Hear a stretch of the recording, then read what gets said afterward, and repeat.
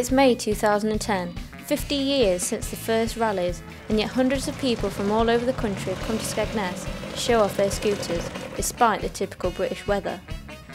Many of these people have been coming here for years, enjoying a niche lifestyle that lets them get away from the hassles and worries of daily life, and spend the weekend dancing to the songs they love. Are you ready for this?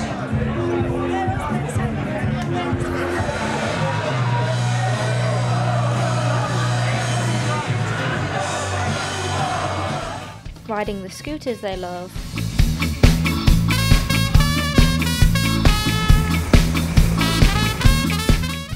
and spending time with the people they've known for years. Scooter rallies and events are organised all over the country, but we came to Skegness to see what it had to offer the enthusiasts of today. Set out over 3 days, there are many smaller events that make up the whole weekend.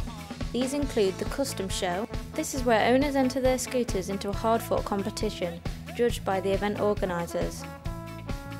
Then there's the gigs, hosted at a number of clubs and pubs around Skegness, boasting the finest talent in ska music and northern soul from around the country. And finally the ride out, which sees all the riders taking their scooters on a round trip through the town, a mod tradition which used to attract thousands of participants and still does at some events today. To find out what still drives people to keep the mod culture alive, I spoke to a few people at the custom show, including one of the event's main organisers. It's not the first scooter rally that we've had in Skegness that we've been involved in, but it's the first one that Dean and I have actually put the campsite on for, which is holding it together basically. Skegness has always attracted the mods and rockers, so we do actually do a rockers weekend as well. But I like the bikes, the scooters best. I think mostly the guys, and the girls that come on the scooters are absolutely fantastic people. You can't beat them, you can't find any nicer people. So it's a real buzz, it's lovely, and Skegness welcome them every year. I ride with the Kingsland Gladiators from Kingsland, so I'm actually a member of the Oompa Loompa Scooter Club, as you can see from the figure. I bought the bike as you see it, almost.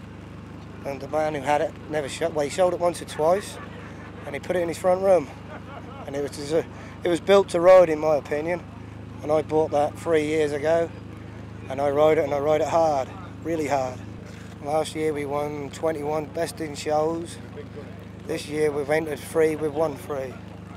Getting on a little bit now, nearly 50, and I enjoy my scooters as much as Northern Soul.